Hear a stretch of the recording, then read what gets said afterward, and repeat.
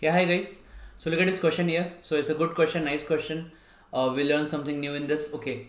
So just try this question for at least 2-3 minutes. Then look at the solution here. This question here says that if the daily compounding rate of interest is 10% on an investment, what is the present value of rupees 50,000 that is to be received after 2 years? Okay. So now it's the what do you mean by daily compounding rate of interest, right? So I think that most of you would be not aware of this term actually. So let's discuss about this term here. So daily compounding rate of interest is 10% on an investment. Okay, that means per day the interest rate of interest is actually it would be 10 by 365, right? Okay, so for in a year I'll assume that there are 365 days because that's most common. So don't assume 366. Even if you assume, that won't make much difference to my final answer. Very less, that the percentage change is very less, right? If you assume 10 by 365 to 10 by 366, very less percentage difference here. So daily compounding rate of interest is 10% on an investment. So per day the rate of interest is 10 by 365. Okay, and for how many days it will be compounded, right? That's more important, right? So see, actually if I write here, let's say CI is equal to, or the at the principal this amount, just wait a minute, the amount here, yeah, okay, so amount here is equal to P into 1 plus R by 100 raised to N. So what do you mean by this R and N here? It actually means that it is R% for N tenure, right? It could be years also, anything like that. For example, if I say it is 10% per annum for 2 years. So how do we write here, guys? I write here R is equal to 10 and N is equal to 2. So it is compounding for 10% for 2 years. Okay. Then I say, let's say for example, it is 5% per annum for 4 years. So in that case, I write R is equal to 5 and N is equal to 4. Okay. So now similarly, now in this question, R is 10 by 365. So daily it is per day, right? So daily it is 10 by 365 is the interest. So for what is the tenure for it? So if it's daily 10 by 365, we want after 2 years. So for one day it is 10 by 365. Okay. So for the other day again it is compounded, right? So again it is it's like a 10 by 365. Okay, so 10 by 365, it goes on for 2 years. So in this data I can write here, for example, 10 by 365 percent. Now I'll write here per day now, right? Okay, per day. Okay, for how many days now? It is 730 days here. Okay, so that means now R will be equal to 10 by 365 and N will be equal to 730. That's the concept, right? Now most of you can say that, okay sir, what if I write R equal to 10 by 365 and I'll write N equal to 2. Now just get this is correct or this is correct, right? Obviously this is correct, this is wrong. What does this mean actually? So 10 by 365 percentage, and we're doing for only 2 tenure, right? It's only for 2 terms actually you're doing. So 10 by 365% for 2 terms, not true, right? 10% per annum for 2 terms, true, that's fine. Okay, but 10% per 10 by 365% per day for 2 tenure, not correct, right? It's for the tenure is 730 terms now. Okay, so now in this case what happens now? So now amount is, so what actually I want is my interest value is 50,000. Okay, so this is my amount I want. Okay, this I want to be received after what is the present value that I want to be received after 2 years. So 50,000 I want to receive after 2 years. So obviously principal would be less. So let's keep this as P. Now we go here 1 by, let's keep R by 10 by 365 into 100, and then I go for power N. Power N is what? 730 is the power here. Okay, so now that's the point here. So that's how you solve this question here. Okay, so actually now it's difficult to solve it, right? Obviously it is difficult to solve this right now. We're not able to solve this manually. So this is a use of what? Binomial theorem. Okay, so by binomial theorem what happens now? See this, by binomial theorem what will happen?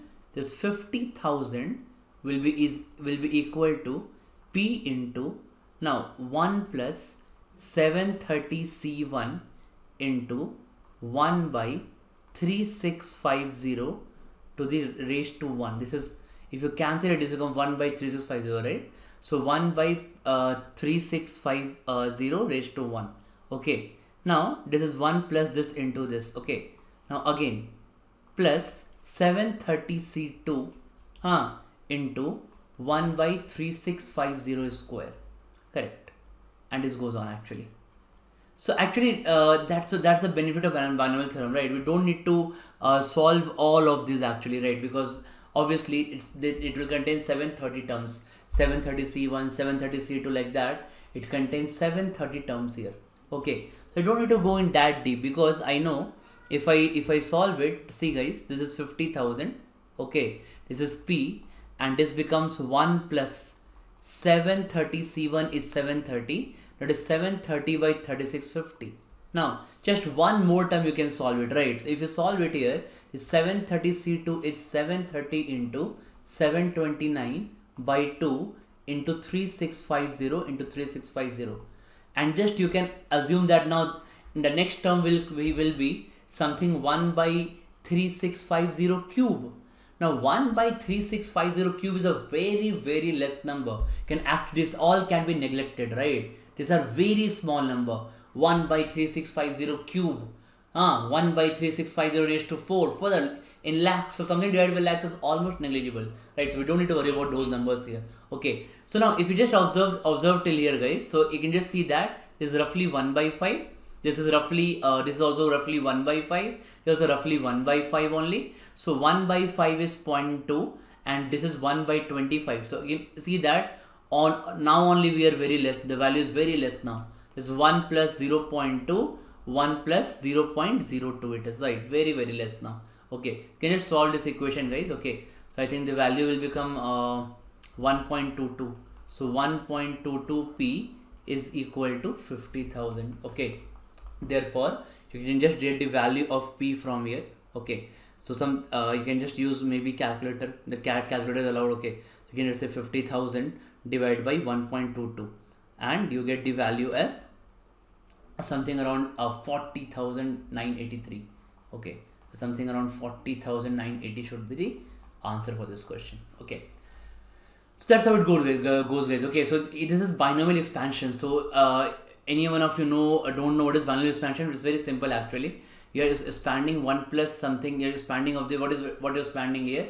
You're expanding here something 1 plus x raised to n, right? 1 plus x raised to n, where n is 730, x is 1 1 by 365, 10 by 365. Okay, you just see this binomial expansion, you'll find it anywhere. Okay, and is a standard this value. It is basically it is 1 plus, now first term is 730c1 and then you give this second, this x you give power 1 here. Then second term is third term is 730c2. Okay, and then you give x power 2. Second term is 730c3, again you give power 3. Like it goes to 730 c730. Okay, and then 1 by 3650 raised to 4. Sorry, raised to 730 actually. 730. So it's very small. This all can be neglected easily, right? So this is the answer for this question. Okay, so I hope all of you got this concept. Okay.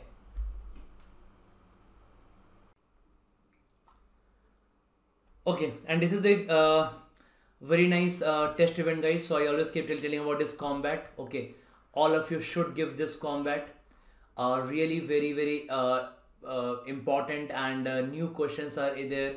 So it's very important that before CAT you give so many small tests, right? So one of these tests it happens every Sunday 12 p.m. You'll get some new questions in quant, 10 new questions in quant.